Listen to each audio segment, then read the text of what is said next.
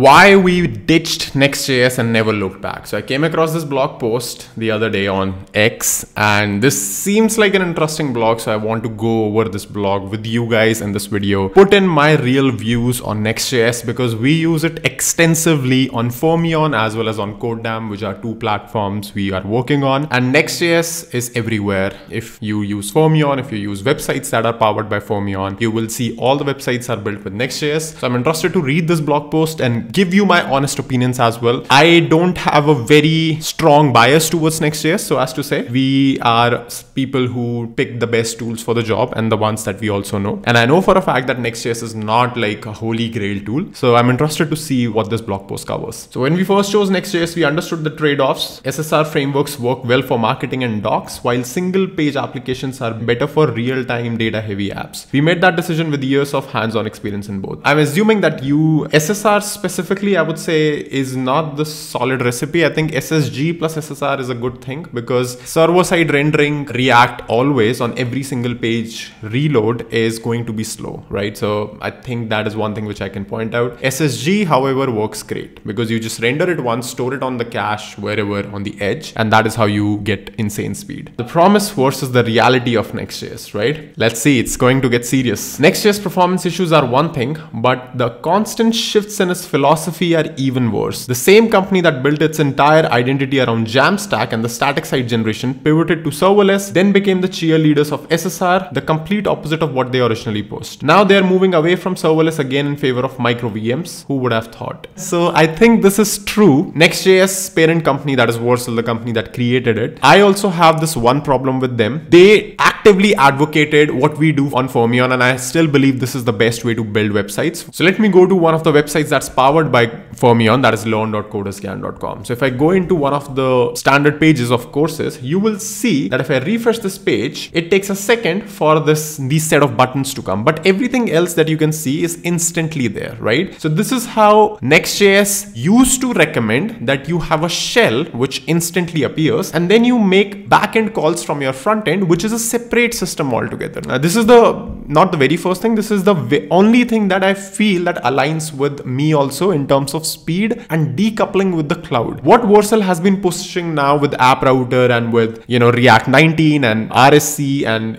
with micro VMs as well is a lot of things. And honestly, I don't like it personally. We don't use React App Router at all. We don't find it comfortable enough. And plus, we don't find the benefits. The streaming thing, for example, or, how it reduces waterfall or database calls and all. We don't get that because our backend is completely separate from our front end. And I think that is how it should be also. Let me just show you this. So if we have this as the region Earth, your backend should be in a single place. Let's say, I don't know, wherever it is in US East 1. So this is where your backend is. This is where your database is. However, your website, which is the front end, and I'm just drawing a very bad shape of world, but your front end should be everywhere, right? So these edge locations that you see over here, these should be everywhere in the world. And this is precisely what Vercel also used to recommend earlier, but now they have shifted that your backend, for example, your front end while making a React server RSC call could just call the database directly from here. I don't think this should be done on the render time. I think this should be done by the front end because what it does is that it locks you in the compute that you're using. For example, if you're using database calls from Vercel and you're using RSC, then you are supposed to have some smart compute always on, right? Which is supposed to render it on the fly, get the data, cache it maybe, and so on. With the setup that we have, you just build the page once, wherever it is, whether in Cloudflare, whether in Vercel, whether on your own EC2 instance, you cache it on the edge, and these computers act as dumb systems. They just cache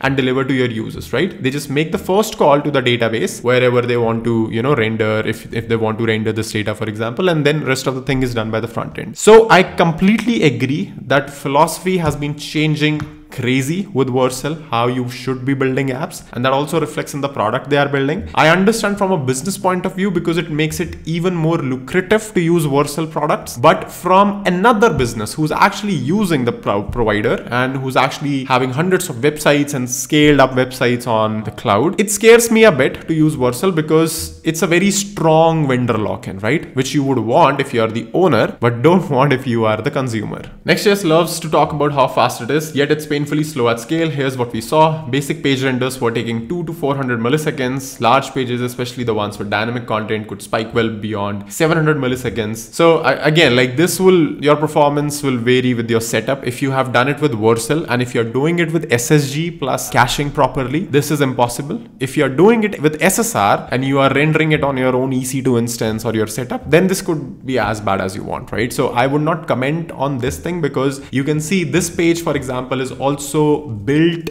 and served via Cloudflare and Vercel together. So we have Vercel behind Cloudflare, but you can see if I go to the document tab and if you keep your eye over here, this page gets served to me in 48 milliseconds end to end, right? So nothing like 200 to 400 milliseconds or even 700 milliseconds, but our approach is different, right? So we are just serving it instantly from the edge cache wherever you are situated in the world. And it's not just for me, by the way, you can access it anywhere if you're in the world, and it should have similar results for you, because this initial page, the HTML of this page gets served from the edge location, right? Not from an actual server call or any rendering is happening, nothing like that is happening. And of course, like obviously if your pages are slow, then performance would be a huge concern, and you can't have marketing pages and landing pages load very slow always, right? First time load is fine, but if you keep on refreshing and it's still slow, then your architecture is the problem. So of course, SEO will take a hit if your speeds are slow, then it would be problematic. And that is what they cover in Ahrefs. They saw that their web page rankings tanked. When Next.js crashed, we didn't get useful errors. When things slowed down, we couldn't pinpoint why. And I think a broader reason for this is they are likely hosting Next.js on their own, which I think is something that he would have also mentioned later in the blog, that Vercel, for example, is the best way to host Next.js. And that comes with a big asterisk, because a lot of things we have also personally observed work great and work only if you're using Vercel as a provider. Otherwise, you run into a lot of errors. I don't know if this is deliberate or if this just happens to be one of the things that, you know, Vercel has really gotten good at. But even Netlify, we tried Netlify, we have tried our own EC2 setup. We might just later down the line shift to a Docker-based thing eventually. But as of now, Vercel, I feel, for example, even for Fermion, is the best way to host and deploy a Next.js website. Otherwise, there are errors and weird behaviors, all sorts of